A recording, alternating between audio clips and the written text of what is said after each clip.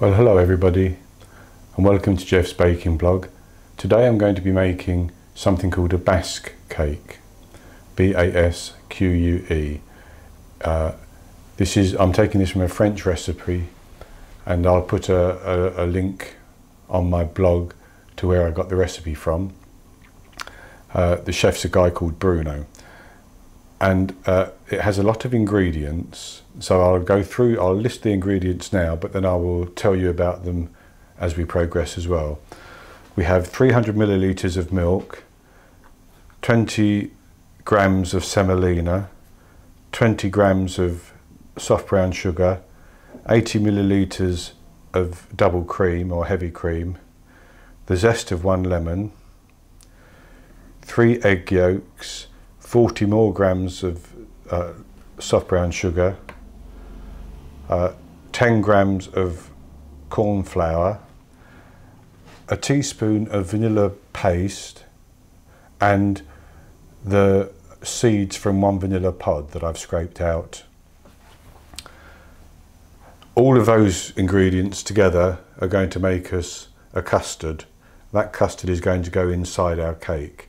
Then the ingredients for the cake are 280 grams of plain flour, 125 grams of ground almonds, 160 grams of soft brown sugar, 3 eggs, another teaspoon of vanilla bean paste and the seeds from a vanilla pod, 250 grams of unsalted butter, a teaspoon of salt and a teaspoon of baking powder.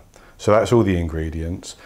To start off with, what we're going to do is mix the 3 egg yolks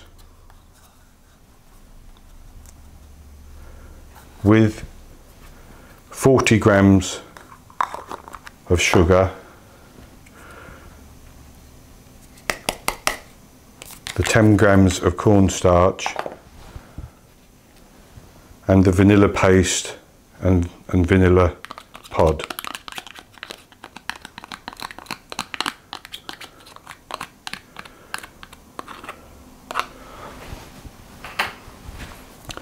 We're going to whisk those together.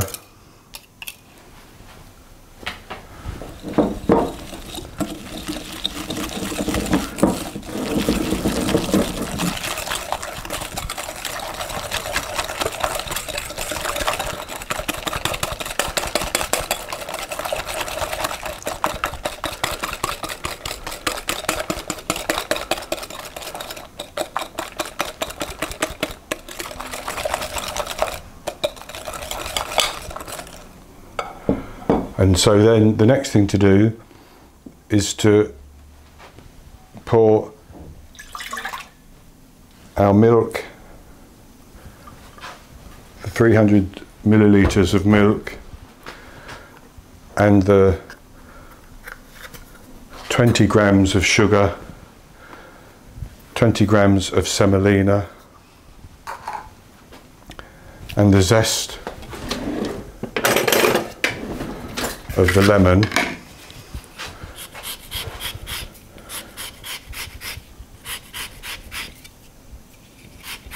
into a saucepan. Then we're going to bring this milk to a boil, and we're going to pour it into our egg yolk mixture, whisking all the time, then put it back on the heat and whisk it until we have a thick custard.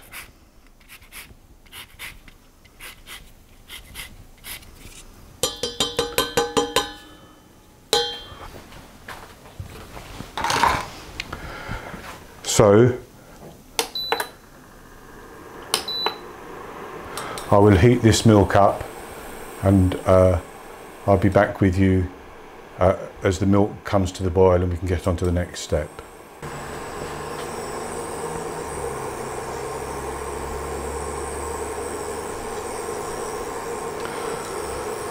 So our milk is almost at a boil now.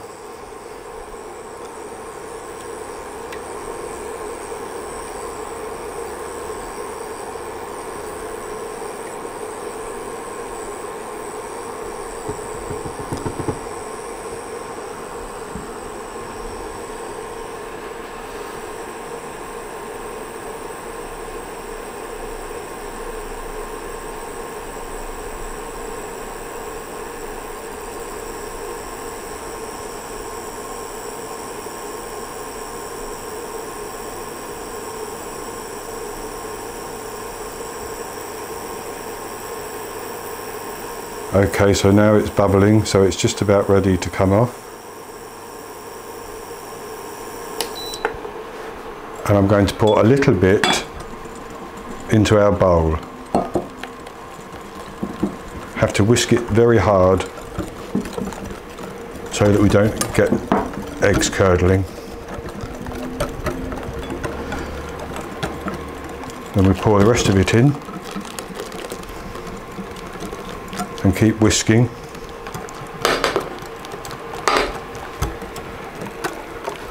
Then we pour it all back into the pan.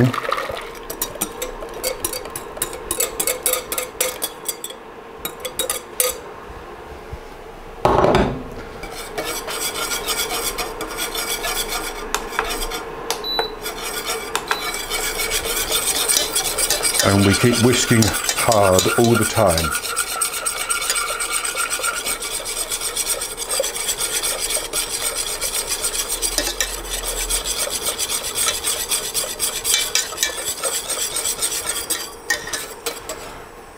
And while that's whisking,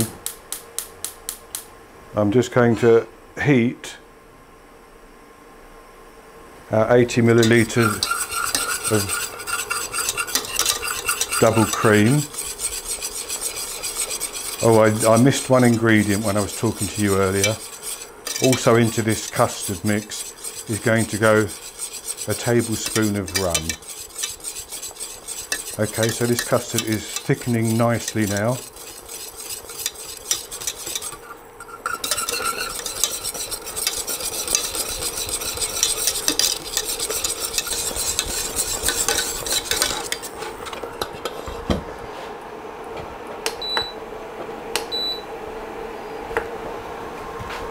And so with that, I'm going to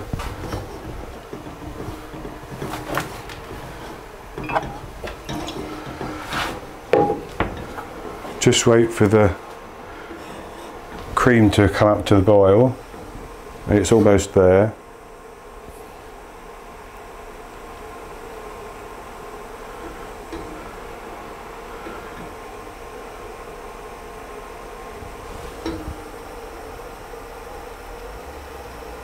Okay, so the cream's boiled, so I'm going to pour that in.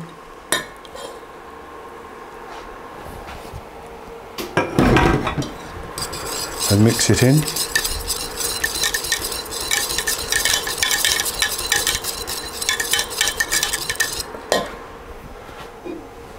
And just,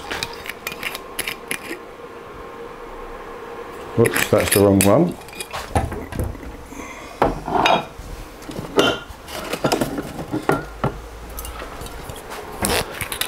Just a quick tablespoon of rum.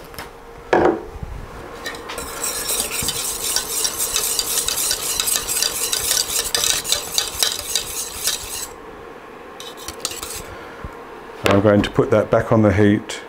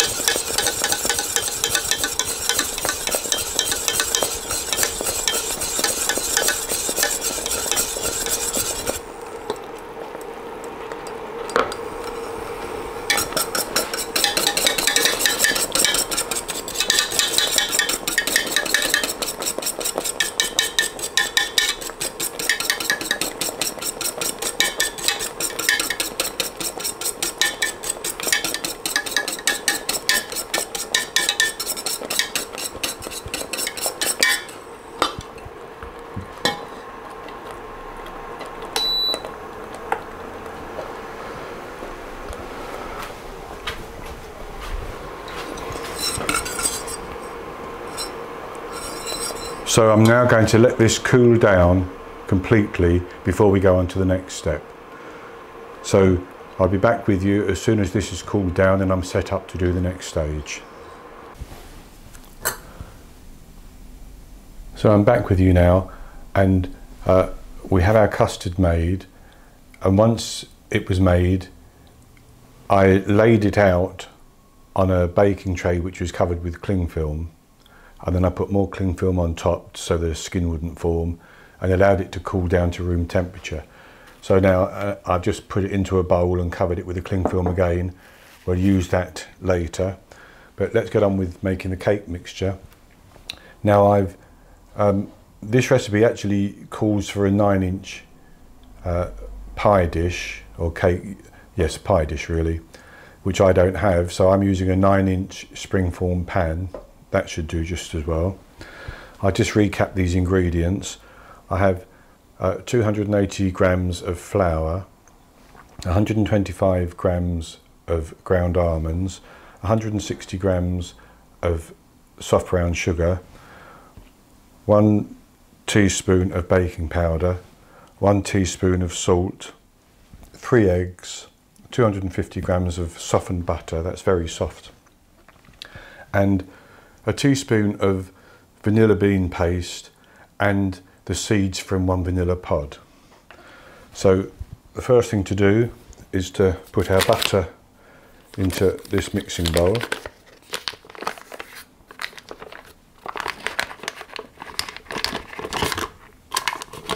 Off you go. That's it. And I'll just scrape this extra little bit off.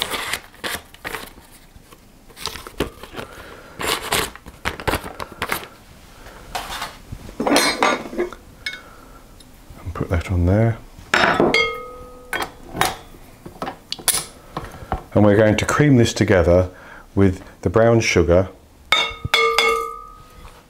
the ground almonds, teaspoon of salt, and the vanilla bean paste and vanilla seed pods, pod seeds. Now we want to cream this until it's nice and fluffy, and it's going to take about 3 minutes probably.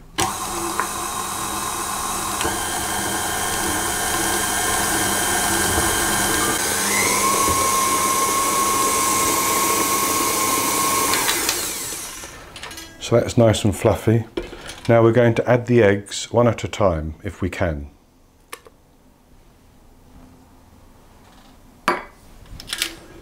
And we want to mix it until it's fully incorporated.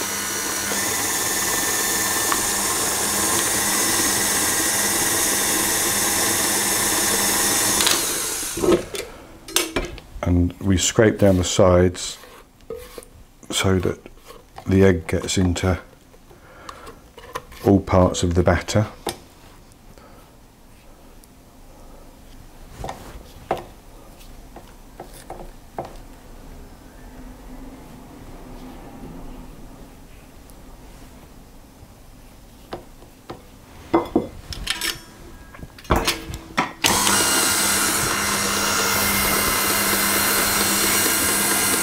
Put the next egg in.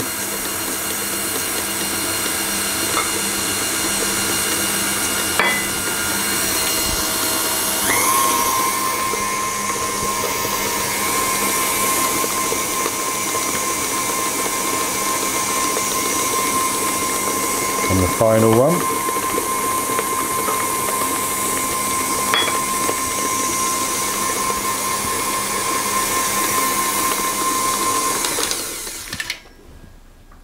Okay, so that's done. I'm going to scrape this off.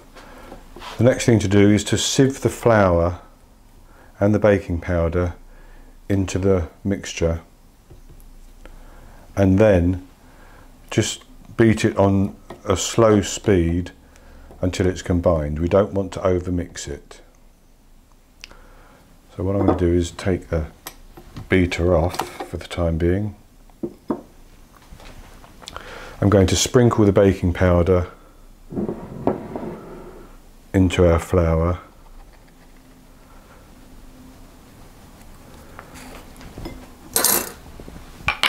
And then give it a little mix like that.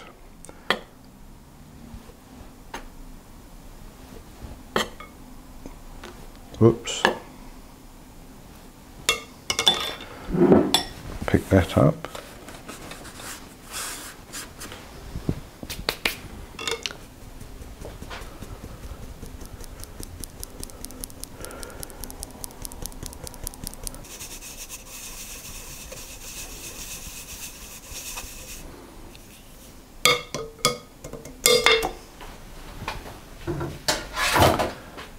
And then we'll mix this on low until it's just combined.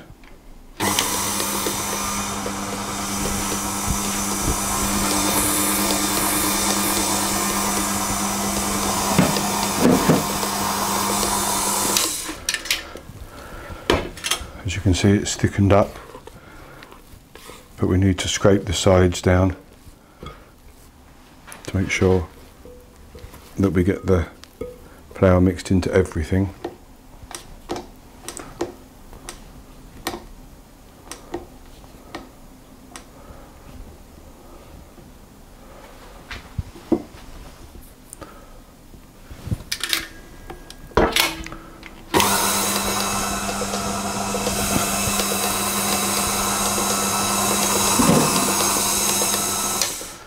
And that's just about it.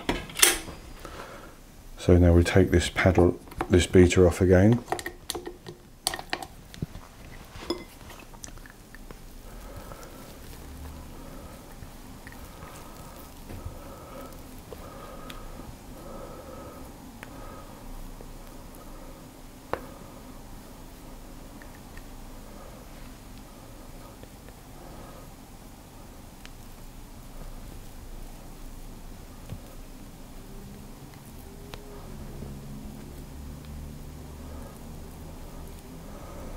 And what we're going to do is we're going to put this into a piping bag and pipe it into our cake tin.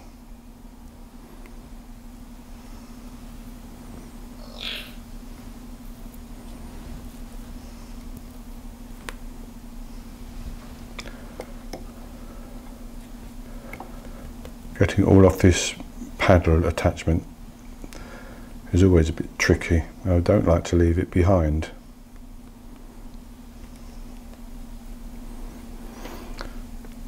That's about as good as I'm going to get, I think.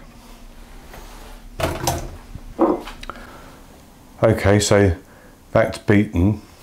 So what I'm going to do is just pull it together a little bit, like that.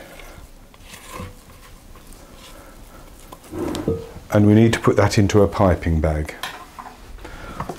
So the way I tend to do it is to bend over the end, stick it into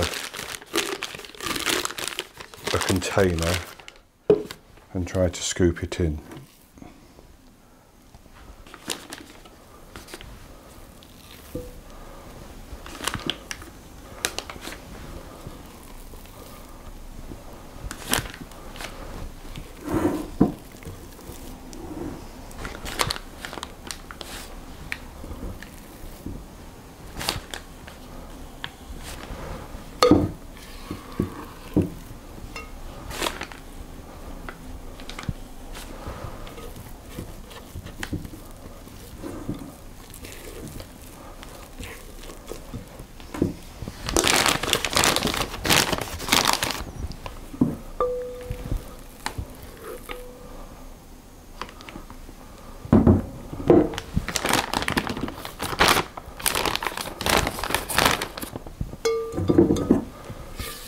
Just get the last bit.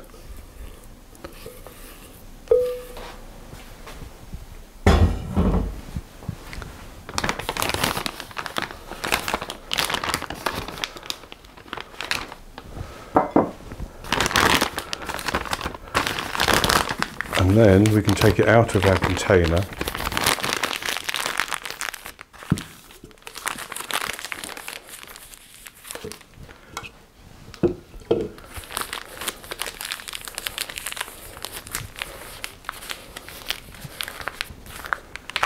What I'm going to do is just cut the end of this off.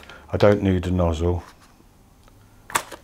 I think that's okay. And then we want to work this down the bag. And we want to pipe it in this tin. We now have greased the tin, and I've put a liner in the bottom, and I've greased the liner on both sides. So what we want to do is try to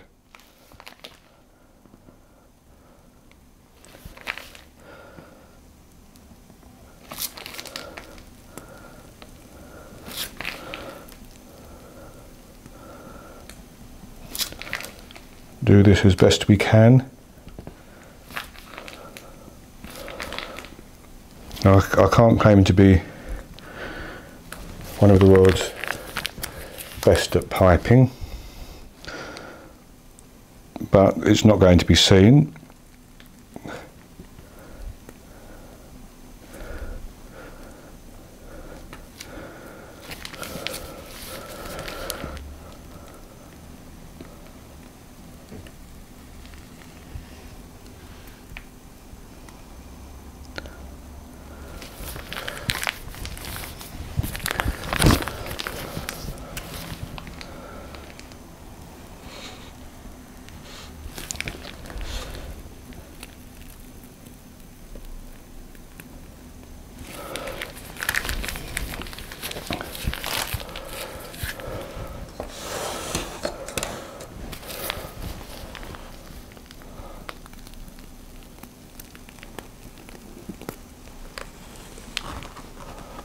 Right, so having piped that once, now we're going to pipe round the outside just once more.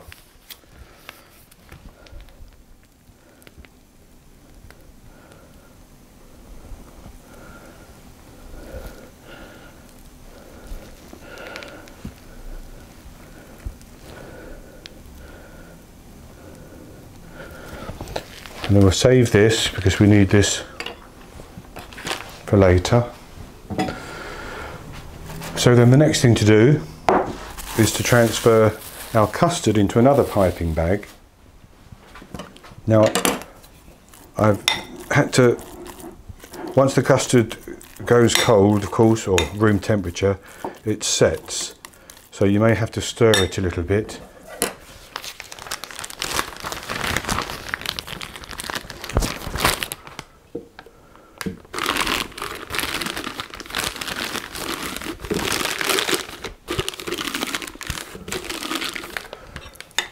But you just pop the custard in.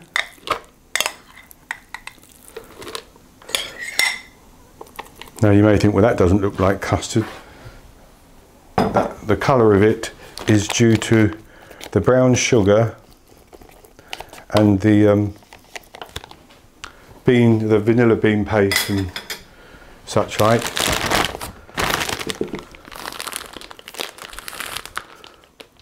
So we'll cut the bottom off this as well. Not quite such a large nozzle. And what we need to do then, I just want to fill that gap there. What we want to do is to pipe this custard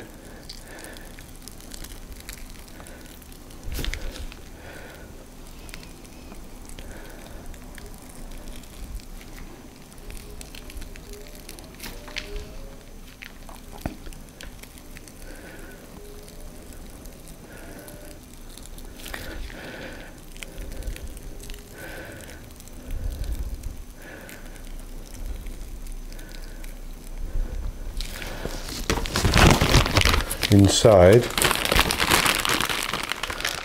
I mean, you could actually just spread it inside, but piping it means you're not disturbing the batter, and I'm just going to fill a few little gaps around the edge there. That's it. And I'm going to take an offset spatula and just gently press down those extra bits that I've put in.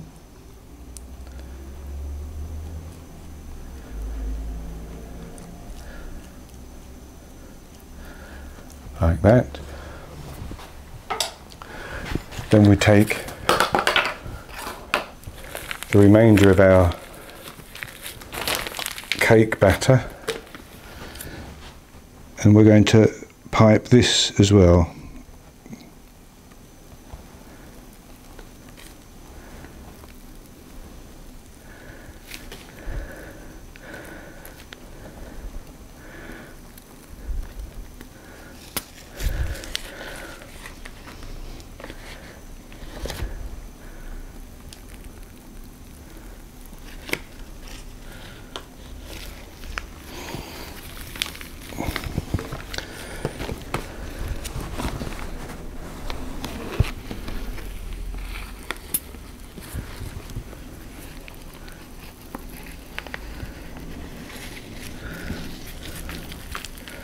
Just about enough, I think, because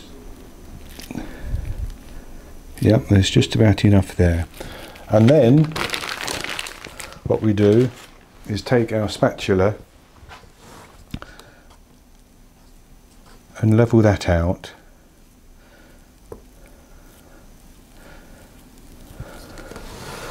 as best we can.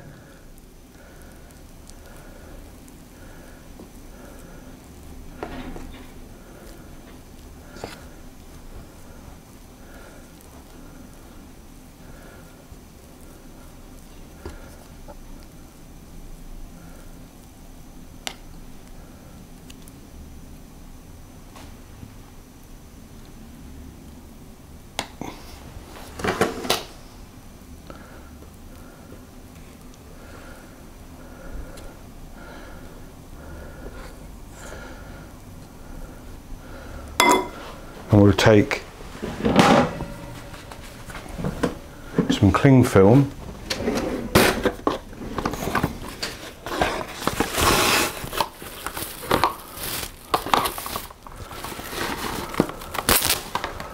and we're going to cover it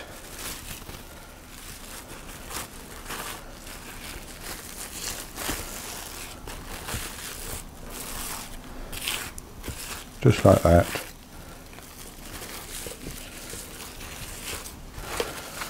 And we're going to refrigerate it until it's gone firm.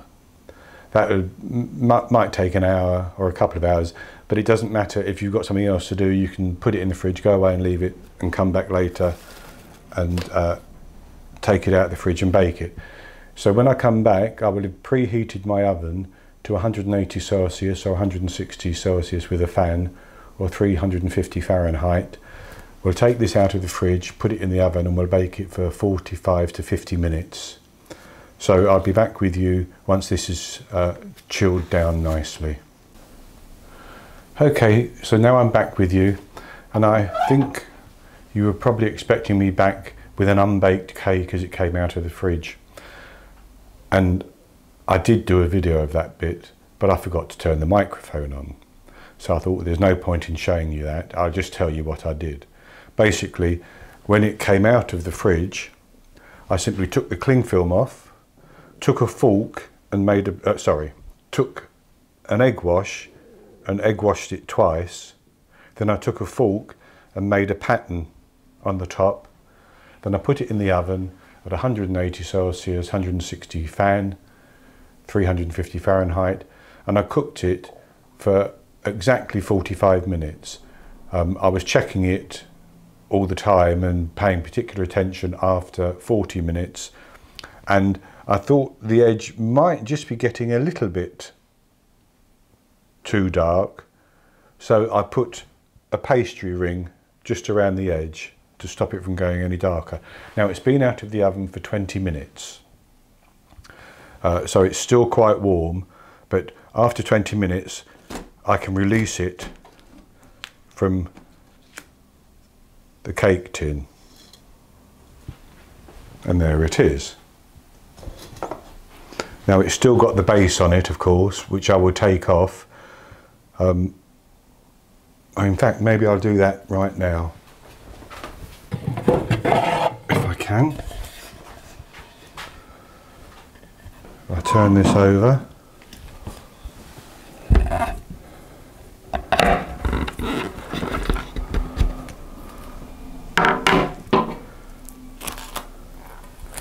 And the paper's come off as well.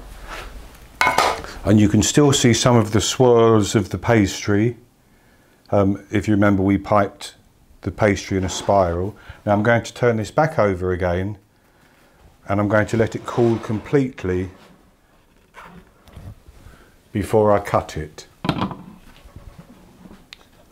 So that's it. I'll bring it just a little bit closer for you so you can see it, like that. Okay, so back again, and the cake is now cooled. It's sunk a little bit in the middle, but I think that's because it has this creme pat. I'm just going to cut it and we'll have a look at it, and I hope that it's reasonably well set.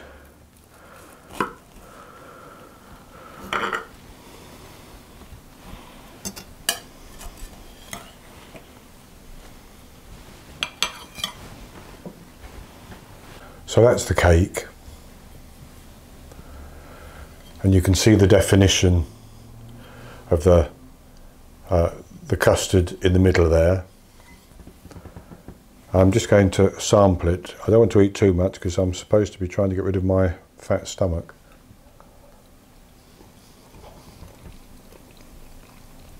I'm going to have another piece because it is very, very good. I had a comment from a family member who said that when I taste these things, I take a long time chewing without saying anything. Well, that's probably because I was taught not to speak while you're eating, but I'll try to do it. It does taste really very good indeed.